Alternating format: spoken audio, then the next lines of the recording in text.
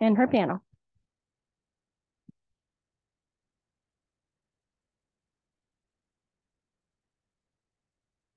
Can you hear me now? Okay, there we go. Thank you so much for having me. I have with me our Human Rights Commissioner for the County of Sonoma, Ileana Madrigal Hooper. So she'll be joining me for kind of a little bit more of a discussion on what it is to work in local government and its importance, and especially its value with social justice. So a little bit about me is I am the first Latina appointed and voted into the City of Roanoke Parks Council. And I am the youngest to serve the City of Roanoke Park and the current youngest member of council throughout Sonoma County. I grew up here, so I've been here for the past 30 years and graduated from Rancho Cotati High School and am currently working through the Office of Refugee Resettlement, which is a federal program, and a whole bunch more, but that's just kind of a little bit about me. And then Ileana here is also a Sonoma County local. You want to let us know a bit more? Yes. So I want to thank our mayor, Roanoke Park mayor, for having me here and everybody paying attention. So yes, I'm a human rights commissioner representing the second district. That includes Petaluma, Cotati, Pengrove, parts of Roanoke Park, and all the unincorporated areas of southern Sonoma County. And I did my background is I had an associate's degree in political science. I graduated from San Francisco State University in international relations. And I recently earned my master's degree in public urban affairs. So I'm very happy to be here and sharing that our activism to push the agenda and talking about social justice. It's very important to me as a human rights commissioner. We have different people who are representing different areas of the county. And one in particular, we have a project, it's called Visibility. So it's a survey for everybody who lives in Sonoma County to report any human rights violation, or if they see something that is not according to, the human rights constitution. It's like how we can advocate and making sure everybody has a dignity and respect in their daily lives and works and so on. I guess part of it we can discuss a little bit too on how we our work in local government affects social justice in everybody's everyday life. I know currently I actually just walking in here got a message about an ordinance through our public safety department regarding youth. So it is 17 years and younger and having a curfew established, and their curfew is 11 p.m. to 6 a.m. But our job is I'm in a position where I can hear from the community and hear their concerns and then be able to take that back to the table with our chief of public safety and our city manager and kind of look at, does this function? Why was this put in place to begin with? Are there things that we can look at? Or how do we make sure that we're, ensuring our community is being heard and respected as well? And it's not just over policing in the community. So that's like a quick example of things that come up throughout the daily doings of being on city council. It's not just the mayor that gets these. Our city has 5 districts, so you have 5 representatives. I am currently the mayor for the year 2023, and I represent District 1, which is A and B section here in Roanoke Park.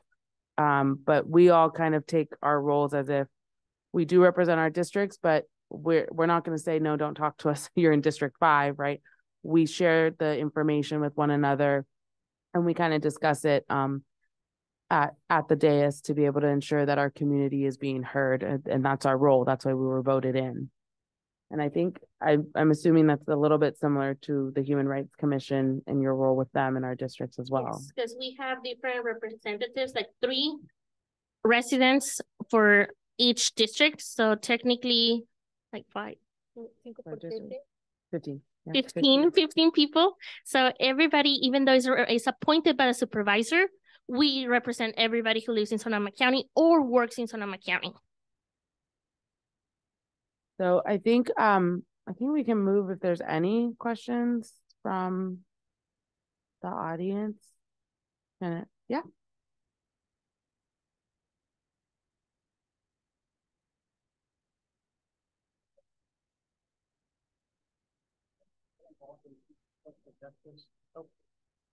some of these social justice items? Yeah, so for students, I definitely would say it's a lot. Like you're focusing on school, you've got your life. Most students are also working as well, but definitely pay attention to what is happening in local government. Local government affects your everyday life. It affects where a stop sign goes. It affects where streets are getting paved. It affects where we're going to look at a potential new housing or a new business, right? So it does affect your everyday life. And so I think it's important that I know for Roanoke Park City Council and most councils within the county have the ability for you to join online to watch the council meetings. Agendas are made public. Ours just got posted yesterday because we have a meeting on Tuesday. And then as it comes to the county and kind of the bigger thing, right? Serving on things like the Human Rights Commission or the Status of Women Commission, or I think there's a few more. There's, you can talk about the Water District. Those are great ways to be a part of it. It is a bit of volunteer work. There are meetings, but you learn a lot more about what goes on. And I think it's important to bring in a student's perspective, especially. I know for this city council of Roanoke Park, up until about 2 years ago, we didn't have current students on the council, right? And now I'm the youngest. So I brought down our average. We're working with Sonoma State to build that relationship, and Sonoma State is in Roanoke Park. So why wouldn't we have that partnership and being able to say things like we just passed an ordinance about sideshows, right? And I said, okay, well, what if I'm with my friend and I have no idea they're going to be participating in this? I'm in the car. How do I know that public safety is going to ensure that I'm not then, potentially at $1,000 fine or 6 months in jail, right? So our officers were able to explain they have an investigative process and they go through kind of this process so that they ensure that they have the person that need to be held accountable and not those that are innocent bystanders. So I definitely encourage students to start looking at what's available so that you can get in there and have your voice and bring in a perspective that a lot of times, I mean, myself included, I'm 33. I forget it's a little different being 18 now than when I was 18. I was 18 and I still had a flip phone. I think Facebook was just starting. So things have changed. And adding what Mayor Rodriguez said is also, as a student, sometimes you have a full-time job, you have full-time curriculum, and sometimes you don't have space to add in more. But this is public meetings. Like if you are not able to make that commitment, start zooming in. Like right now, it's available because of the pandemic. It's by YouTube, by Zoom, so they can see, okay, I can take and apply to be an appointed by a city commission. Like for the city of Paloma, there's a youth commission, or for the county commission, like if they like the arts or like infrastructure or planning, all that. We need people who are young, who haven't had the background to say, well, maybe I don't have the resources, but we need to make sure we have people representing in those areas, because it's mostly retired people or people who already have a home own. Like it's already another perspective. So we need the students to start speaking up. But I always recommend like by steps, like, well, maybe don't apply right away. Attend a public meeting. Talk to one of the commissioners. Reach out to other people who can be mentors so they can walk you like, okay, let's be strategic. Like right now, you have a full-time job, you have a part-time X, Y, and Z, but making sure taking steps towards getting to that public service.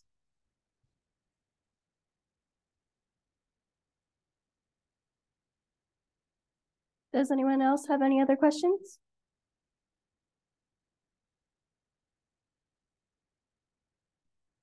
Thank you. And congratulations for being the first Latina mayor. And yeah, I can only imagine what you went through for that. Amazing. So one of my questions are, and this can be for both of you, so which public policies or where is your work right now in kind of improving the lives, the Latino, Latinx community here in Roanoke Park or Sonoma County. I'm from San Jose, and so we have a whole different landscape, but similar people. I'm just kind of curious. Yeah, what does that look like here? Can you repeat the question? Yeah, so what public policies or policies you're trying to back or initiate that supports the Latinx, Latino community here? Thank you. Because as Mayor Rodriguez said, this is a lot of volunteering time. So right now I'm an appointee for the City of Petaluma General Plan update. The county has a general plan that helps all the cities improve the obviously from education to roads to everything that public policy should be for the next 10, 30 years. And especially as a Latina, to me has been very important to bring up, like, not everybody can just move works where they live. So at least in my part, being part of this general plan update, making suggestions, bringing case studies from, hey, Roseland should we have the same equitable voice as Santa Rosa when this general plan countywide is happening. There's not a lot of community engagement in other languages because not everybody can be fluent in English or understand English. So that's another voice for Latinos, like from young generations or placing in age. So they don't feel displaced just because they're older, they don't have a voice to improve our policies locally or by city or by county. So something that I've been preparing myself to making sure that we always bring voices. And if they cannot be there in person, take advantage of technology. Take advantage, like maybe they cannot be as themselves, but organize, talking to almas, talking to family resource centers, like they are having those connections, those trust relationships that can bring back to a board of supervisors meeting, to a city council meeting, and be strategic. So now that we're having these policies getting updated for the next generation, we have to bring the Latinx voices and life experience to make it better for us, for make it better for the next generation as well. I don't know if I answer it. Yeah, I would say, I guess more locally and for myself, again, I've been on council for 8 months now. So, where are we, April? Oh my gosh, no, it's almost a year. I got sworn in, I think it was May 26th of last year. And that's when I was appointed. And then I won the election in November. So I'm still very new to it. I think one thing is, in terms of policy and making those changes, right? It is little steps, but significant steps. I can tell you coming in, it was a significant step that I said I wanted my bio on the city website to be in English and in Spanish. And it was kind of like, oh, well, you just click the translation button. And I said, okay, well, then put it in Spanish and then it can be translated in English. And I kind of went, oh, it didn't cost us more money. It didn't cost us more time. You just put it on the website, right? And then having my business cards, Spanish and English. And it's not because, oh, people should understand English, but sometimes we're just more familiar in our native tongues. And again, it doesn't cost us more money, so why not, right? The important thing with our cities is similar to the general plan is we do go over our budget, and that's where we put in the money, right? So those are things that I think people have noticed. There's certain areas that where the roads were paved very nicely, and then certain areas that they weren't. Well, why? The money's there. It's still the city. So how do we make that equitable, right? And so you're using your money to show your values is what one of it's Councilmember Giudice is always says, like, your money is what shows your values. So if we're putting our money to disperse it to make sure that we're making sure it's equitable, we're providing accessibility as much as possible, then we're showing how much our policy, we're really looking at our residents as a whole, right? Our city council actually looks like our demographics. We reflect what we look like socioeconomically, racially, gender, education-wise, all of the above, family kind of dynamics. And I think the important part when it comes to public policy, because you're correct, San Jose is a very different landscape than it is up here in Sonoma County, not only Roanoke Park. It's recognizing and challenging the status quo. I tend to be a bit more reserved on how I do it and a bit more, I don't like to say calculated, but I like to get folks to think, right? So I was in a room and people were talking, it was for businesses and what they were doing. And I kind of looked around and I said, I look like the only Latina when it is known that nationally, Latinas are the highest growing entrepreneurs in business. Why am I the only one here and I'm not a business owner? What are you guys doing to attract that and change that? So it's kind of doing these little ripples for me so that it kind of, and they all kind of went like, oh, you're right. And it's changing how Sonoma State is a Hispanic serving institution. Great. How are we partnering as a city and with the institution to ensure that we continue serving our Hispanic Latino students so that they're successful? It's great that they're in the door. What is their graduation rate? Do they have food available to them? Does housing function for them, or what are other options of housing? Are our roads paved so that they're not getting hit, hitting a pothole and there goes your tire and then you got to put it in the shop and now you got to pay for that, right? So again, there's all these little things that can be a significant change in the success of multiple communities and then the communities within a community, right? So it's also figuring out where are they, what resources are there for them, and at what point do we start saying that we're challenging people's perception on just because I have the ability doesn't mean everybody else does.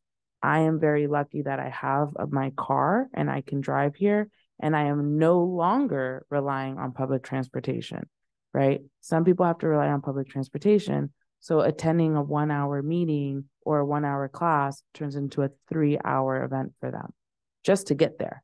So it's challenging those and looking at the policies and changing it. Giving the ordinance of the sideshow, that was one way of my ability to do it, where I said, well, how are you going to make sure that I'm with a friend and I, as a Latina, am not just getting lumped into it? How are we making sure of that? Because I might not have the generational wealth that my counterparts do. I may not have a family that has the legal savvy to get me out of that situation being innocent, right? It's like, well, I might just be stuck there. So it's important to continue the challenge and then continuing to hear voices like yours in asking those questions of what are we doing with our policies to ensure that we're making this equitable, not only to bring forward my community as a woman and as a Latina and first generation, but also other communities that are underserved. Thank you. And I guess just the last comment real quick, as a previous student here, I know where we get a lot of Latinx students that come here from LA and from different places, Sacramento, different places in California, and they're starving for a community here. And I know it's part of like Sonoma State's issue, but I'm seeing you here and represent, I think that ripple effect is gonna continue. But however, it's just a little disheartening because I've heard those conversations where they come here and they're like, well, I know my people are here, but where can I feel? And so I definitely appreciate you being here. And I'm gonna tell the students I know here, like, your mayor's up, so just a comment. Yeah, no, Thank definitely. you. And it is. I mean, growing up here, it's almost like an underground network, which is odd because we are here, right? We have, it's things like highlighting, like there's Taqueria Sol Azteca, and they do great stuff in the community, right? Like, so Frankie Lemus was great, and he partnered with a couple of folks that do futsal professionally, and we have futsal courts that were converted over in A section that used to be tennis courts. It's 2 blocks from where I live. I didn't even know that until I got onto council, right? And it's free access. Friday nights you can go. Students, younger students can go. There are people there to teach them how to play. It's a true community court because you can't reserve it. It can't be just for league. So you've removed those barriers. Anybody can go there, and it's great, and people take care of it. But it is hard because Rohnert Park, I think Rohnert Park grew and didn't grow with the community. So we're kind of catching up to those things and making sure that we're highlighting our communities. And then it is difficult because I think Petaluma's done a great job over the past few years. Like, they have a great Dia de los Muertos event that goes on yearly, and I'll drive down with my family to that.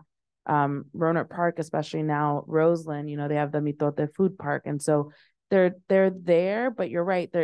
there's a little bit of a disconnect, especially here in Roanoke Park, that we're trying to work on getting, but I'm not the sole voice for that, right? And so it's bringing people back not only to the table, but to create our own table and what we would like that to look for numerous generations, different Your levels. city council is buying property to the downtown, so. Yeah. So currently we bought property, the downtown property, which was used to be the State Farm kind of headquarters, and then it was bought by developers and never got developed. So it was purchased last year with our most recent mayor, Jackie Elward, at the head of that. And so she did a great job as being also our first Black female mayor for the city.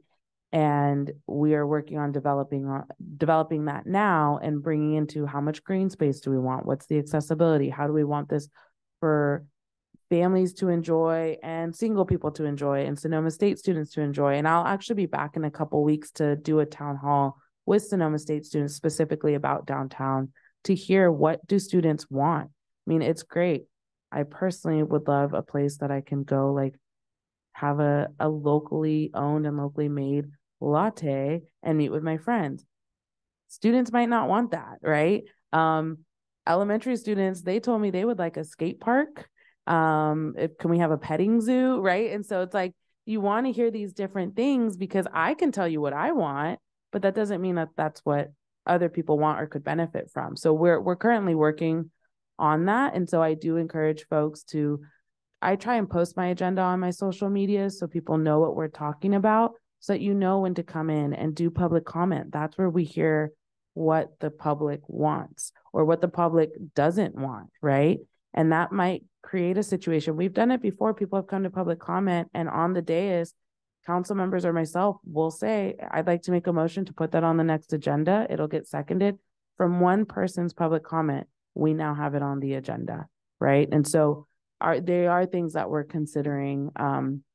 And we have a new city manager who's also our first female city manager. And she also happens to be Latina. And it's great getting her perspective. And she comes from Southern California as well. And so it's a lot. And I do encourage, as Ileana mentioned, if you can't make the commitment to be a part of a commission or a council, start listening in and start asking those questions and at least knowing who's in charge. I am the mayor, but it's a majority vote for anything to happen, right? And so it's important to be a part of that and be a part of the conversation, because if you're not going to speak about it, then you kind of can't really complain about it. Anyone else have any other questions?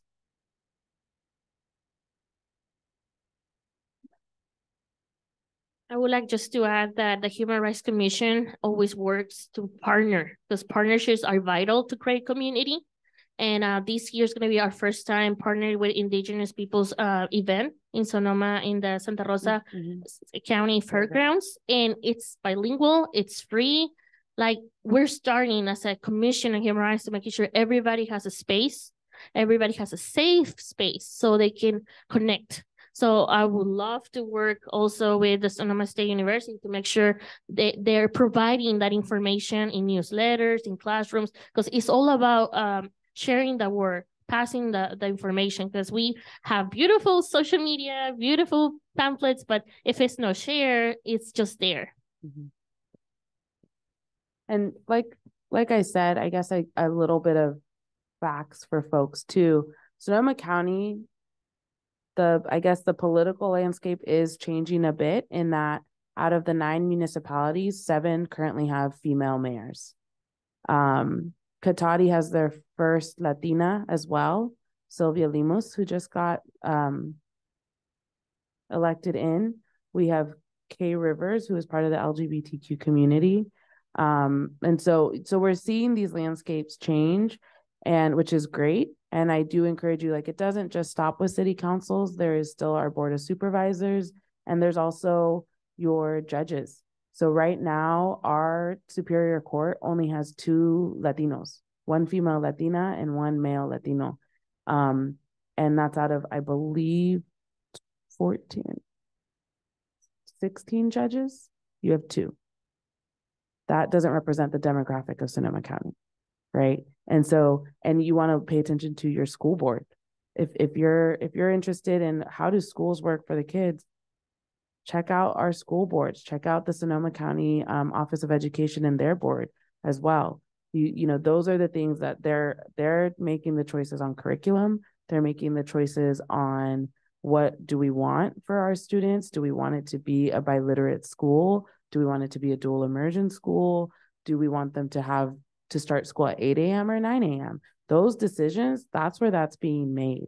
And so it's kind of one of those of, it's very easy to get busy with life and bury your head in the sand, or you can try and at least put it on the background, right? Like while you're washing your dishes and listening to these meetings and hear what people are saying. Because sometimes you might go, okay, we're in good hands. And sometimes you might go, oh no, that I'm going to go to that next meeting and say, no, that absolutely can't happen. Right.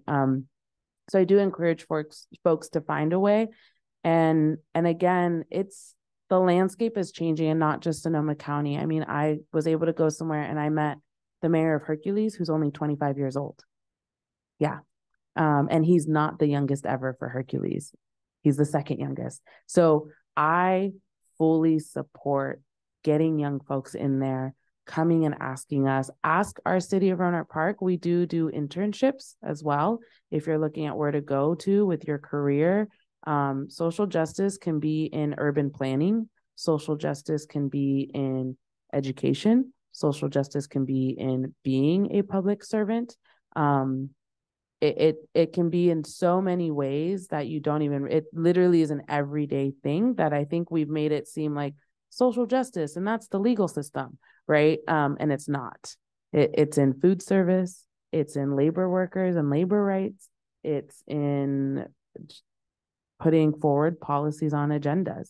It's literally everywhere. So I do encourage folks to kind of take a look at that, or if you're curious, ask if you can shadow a certain employee or do a ride along with our public services department and, kind of see, what are you really about, and what is going on. So I do encourage that a lot. Because something on my resume, I used to be a staffer for Congressman Jerry Hoffman that represents half of Sonoma, Marin County, and all the North Coast.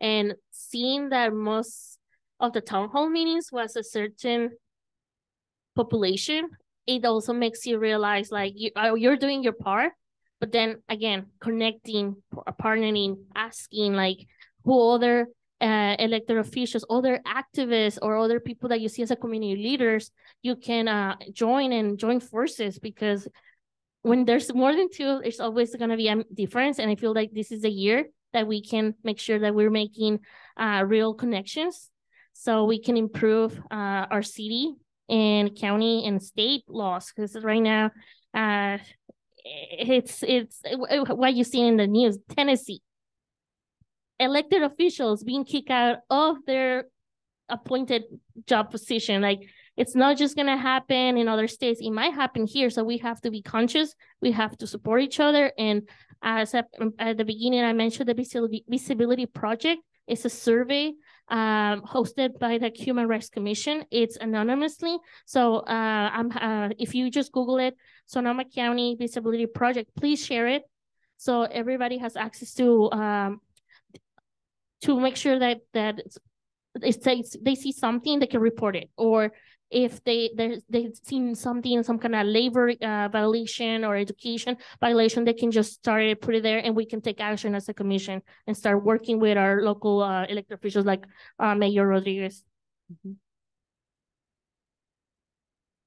I'd also encourage folks to, if you don't want to make the commitment, start looking at organizations, right?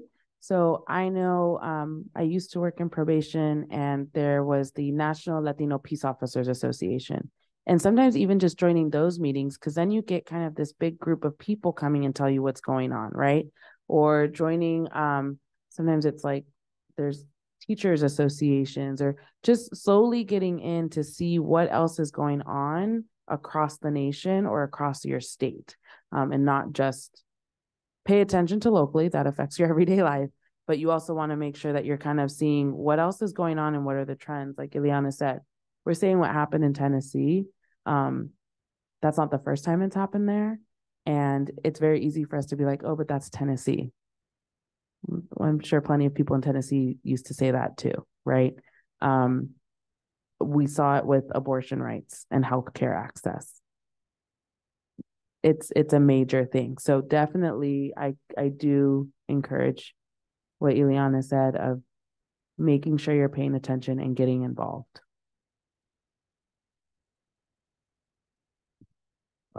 My question is, as mayor of the city, how do you think community policing changes the needs of the public? How it changes the needs of the public? Yeah, or like the point of view of the public. I think that our department, from what I've been able to do and discuss, have worked really hard to regain the trust of the community, not only by speaking with them and doing ride-alongs and attending events. I had our chief deputy, well, I didn't have him, but our chief deputy, Kevin Kilgore, he joined here for Chief Nader's Black and Brown and Blue. I also was able to attend recently in San Francisco a Women in Leadership conferences put together by the San Francisco Sheriff's Department. And they talked about the initiative of 30 by 30. So that is that most law enforcement agencies are looking, because they've noticed, to have at least 30% of their workforce be women, because they don't have that. Currently, Roanoke Park has about, I believe it's 17%. So we're about halfway there. I think that we are looking at a different type of leadership and a different type of conversation in the awareness of nationally, a lot of people are not happy and do not like law enforcement, and with reason. I mean, it's been proven over and over and over again, right? So what I can do as mayor right now is make those phone calls and say, what are we doing about this? Tell me how it's different. Tell me how it's better. And if it's not, then we might need to revisit this policy, right? I know a hot topic right now is school resource officers on campus. Personally, because it was a research project of mine, I don't agree with it. I don't think that it's impossible to make it a great program. I just currently, with the statistics and the data that I've seen, don't see how it can function. Now, with that said, I was able to call my chief and say, I know that we have this. Tell me how it's working, because I'm actually not hearing complaints from the city of Roanoke Park that it's a terrible situation for our students to have a school resource officer. Doesn't mean that that's not there. I just haven't heard it. So how do I ensure that our department is holding what they're supposed to do? Their job quite literally is law enforcement. I think societally and nationally, we've also asked them to be caretakers, divorce, kind of mediators. We're asking them to be therapists. We're asking them to, it's very easy to dehumanize either way.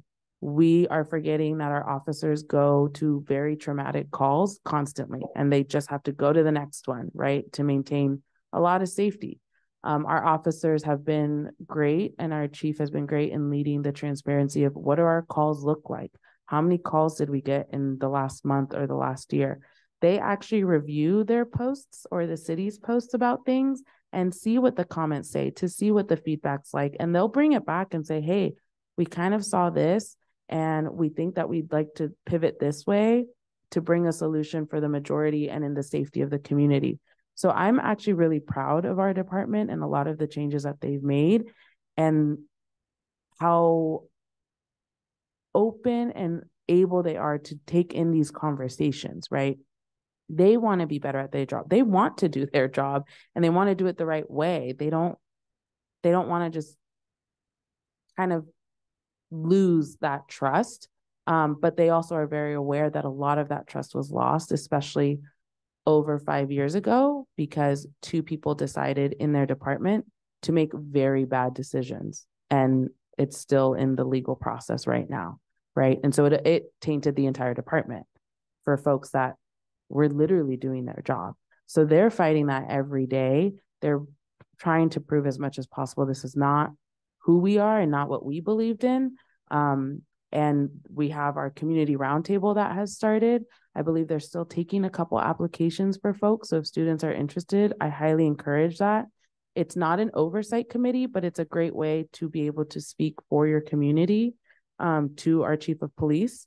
Our chief also does chats with the chief that are live on Facebook and YouTube. And it's a great way to ask questions there, or for him to take the time to be able to give you a bit more of a response on, well, how come, that car's been parked and it didn't get moved? He's better able to explain the ordinances and that process. So I think community policing, I don't know that it's necessarily like a thing, I guess you could say. I think community policing, in my view, personally, not as mayor, is your community taking care of one another, right? Are we taking care of one another? I think we've lost a lot of that. There's not as much of an actual communal response to things. It's very individualized. And so we're working on getting back to that because we have given that responsibility to law enforcement. We are expecting them to give a communal response, and then we're not happy with their response. And then we're not willing to talk to them, right? So we have to be able to talk to them. And again, Rohnert Park has been great about willing to listen and then actually take that and put it into practice.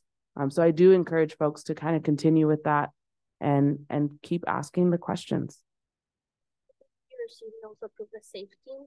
We did. We actually did. Thank you for reminding me of that. We approved the safe team, and SSU and Katati just came into partnership with that as well. So we've actually also seen, our public safety department has seen that the calls, and our dispatchers are incredible, have been able to been able to take the calls and say, oh, this is a safe team response and not an officer response. So we have a team that can respond to mental health crises, right? Instead of having an officer there. So I think we are, it seems silly, but kind of at the forefront. Like in my mind, again, I'm not an officer and this is not against them or policymakers. In my mind, it's like, yeah, why would you send an officer to a mental health crisis, right? But why would we do that? Well, that's because that's what we've expected of them over time. So our safe team is now able to do that, and they are 24/7, I believe. That just happened. And I actually just found out that they just launched in San Rafael as well. So I think it's from Rohnert Park down to San Rafael is where they're covering currently. And we're hoping to see it continue and grow and flourish and have that be more of a community policing than our public safety department. Yeah, thank you.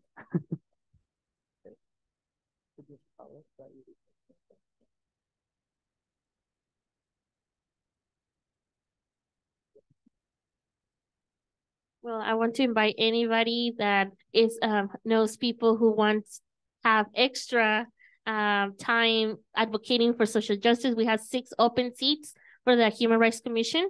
I have business cards, and just let me know so I can share it, because we're looking for people who can take the fight with us. Thank you. Thank you. Thank you so much. Thank you.